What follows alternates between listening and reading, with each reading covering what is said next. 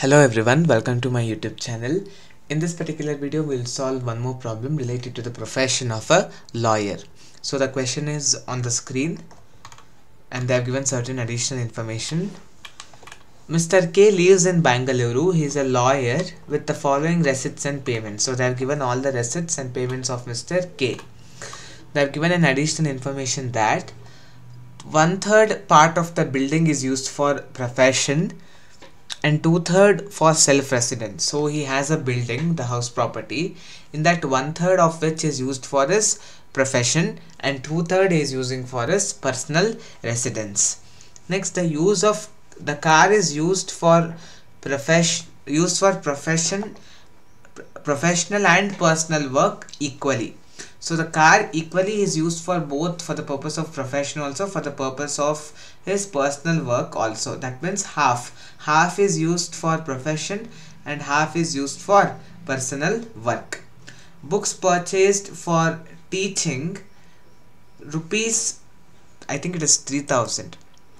Books purchased for teaching rupees 3000 and remaining for profession. So total books purchased is 1000.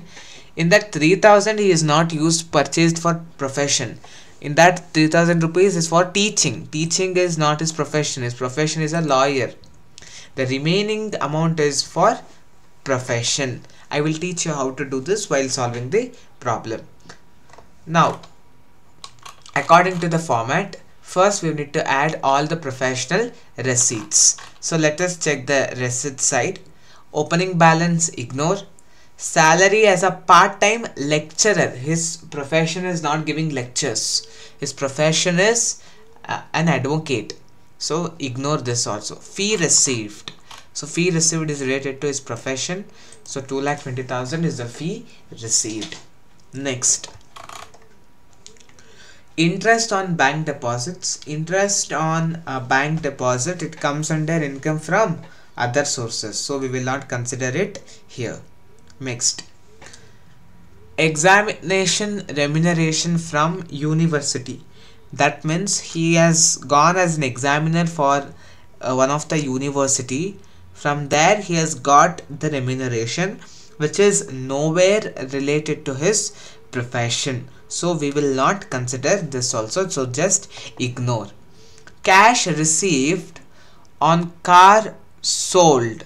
So he is selling the car and he is receiving the cash. So it comes under income from capital gains. So car sold, income from capital gains, it doesn't come here in this particular head of income. So just ignore that also. Shares sold. Similarly here also it comes under income from other sources. So just ignore it in this particular head of income. Dividend received. So dividend received comes under income from other sources. So just ignore it here. So next you have, that's all, receipt side. So only fee received is your professional receipt. So I will write it in the outer column, 2,20,000. From that you have to reduce all the professional payments. For that you have to see the right side. So first what they have told, book purchased 1000 rupees. But out of that 1000 rupees, oh this is 300 only, sorry.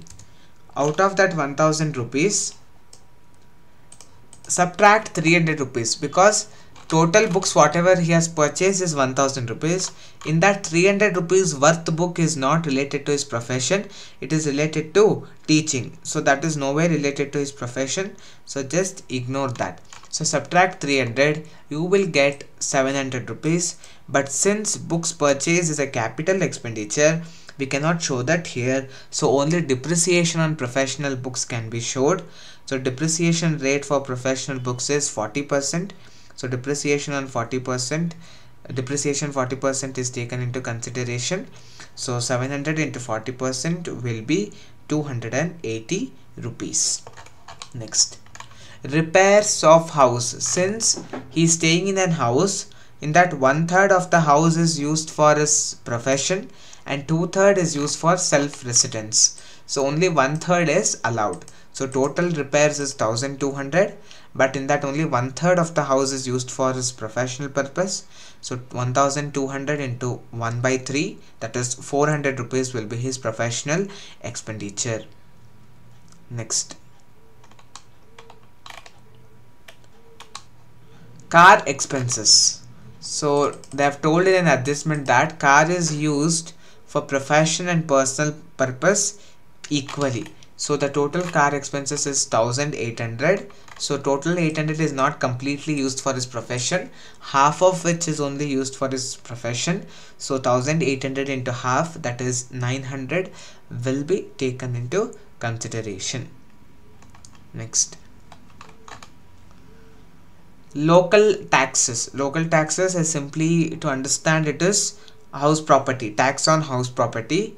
So the total local tax whatever you have paid is 1200, but you are not using the complete house for your profession. 1/3 is used for your profession, so 1200 into 1/3 will be taken into consideration. Next, office expenses. So they have told it is office expenses which is admissible. So office expenses total is 3000 rupees. So complete 3000 rupees will be taken into consideration. Next, personal expenses. So they have only told that it is personal expenses. So personal expenses we will not take into consideration, so ignore that. Purchase of plant for office. So purchasing a plant is a capital expenditure.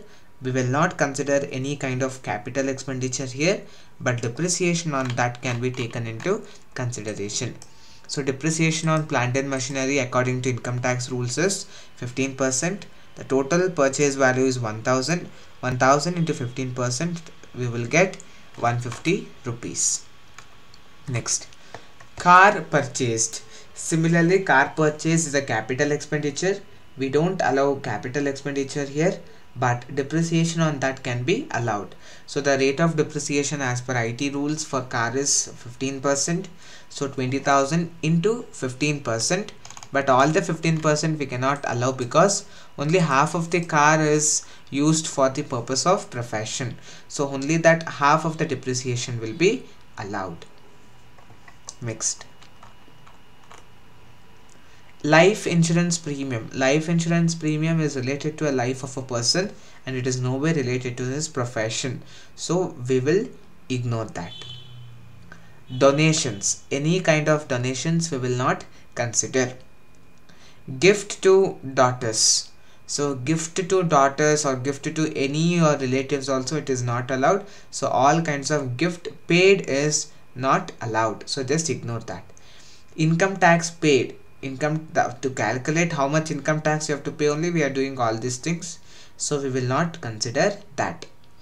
Income tax appeal expenses. Yes, income tax you would have appealed the IT authorities for some clarifications and all, for some consultations, so those expenses 300 rupees is allowed. Next, bank deposits. So bank deposits is nowhere related to your profession, so you will not consider that.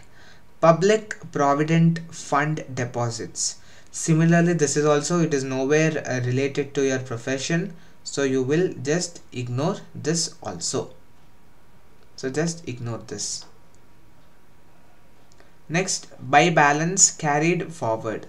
So balance carried forward is also you should ignore because you should never consider that, so just ignore balance carried forward. So that's all about the professional payments. So if you add complete professional payments, you get the total value, that is 6,930. The total professional income was 2,20,000.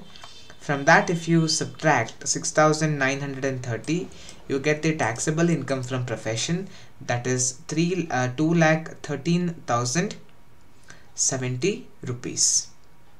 This is how you need to solve the problem. Hope you have understood how to solve this problem. If you have any doubt in this particular problem, you can always put your doubts in the comment box so that I'll respond to your doubts as soon as possible. Thank you for watching the video. I'll come back with the next video.